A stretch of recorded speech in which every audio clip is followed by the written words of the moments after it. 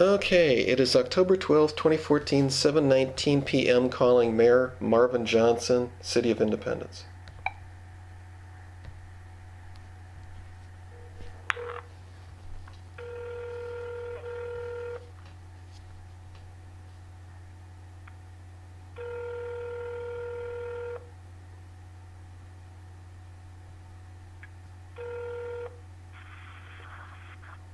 Hello. Hello, Mayor Johnson. Yes, This is Terry Nemers. How you doing today? I'm doing fine. Well, that's good. Say, I just sent you an email to your Gmail account, marvdjohnson@gmail.com. Yes. And it's a notice that I have not had my data sent to me that I requested way back in July for the policy and procedure manual for your West Hennepin Police Public Safety Department. Are you aware of that? Well, I thought you had talked to the chief. Well, I'm calling you. We've had this conversation before where you wanted me to talk to the chief. You're the mayor. You're in charge. So, I remember your conversation extremely well. good. And I know how rude you were in your conversation. And it's information that the public safety director can give to you, if he can give it to you. And I think you got the information you needed.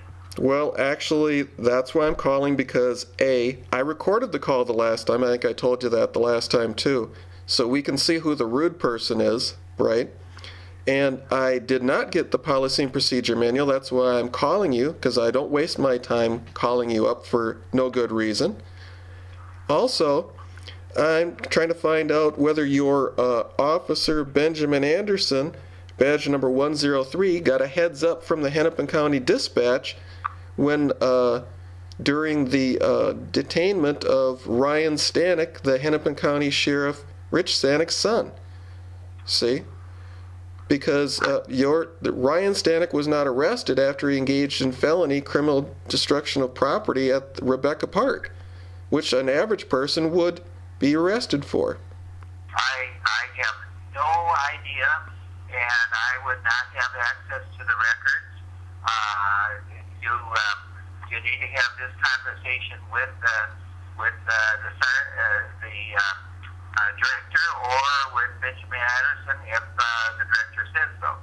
Well, actually, it's all public information. So anyhow, the reason I ask is because the city of Maple Grove was trying to illegally withhold some public information from me also in regard to Ryan Stanek being given a ticket for possession of illegal drugs and drug paraphernalia, which happened to be in the sheriff's pickup. So that's the thing. And the reason I'm asking that is because on the dash cam video, it clearly indicates that the Hennepin County Dispatch contacted Maple Grove Police and informed them that it was Ryan Stanek, Hennepin County Sheriff Rich Stanek's son. So the presumption is when your officer had Ryan detained, that Hennepin County Dispatch called your officers up and gave them the heads up that it was the sheriff's son. So that's why they didn't arrest him. See? I have no comment. I have no idea what about the information, timing, or anything else, and I do not have access to the record. But I will give the police chief your phone number in the morning, and if he wants to call you, fine, or you can call him. Well, I certainly have his cell phone number. I'm not scared to call him, that's for sure.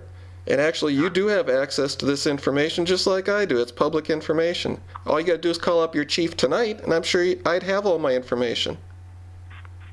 Well, I think you could call him in the morning and respect this evening if he is on duty or off duty. But and I just not talk any further because I'm driving and I need to pay attention to the house.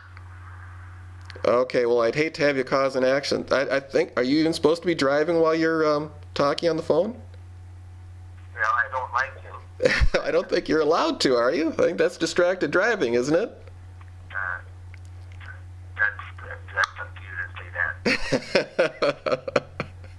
Anyway, I will give the police chief Okay, well, actually, my phone number is 320-283-5713. I can't write anything down. I will gladly email it to you. How about that? Okay, fine if you want to. Yes, I do. Thank you. Okay, good night. Yeah, bye.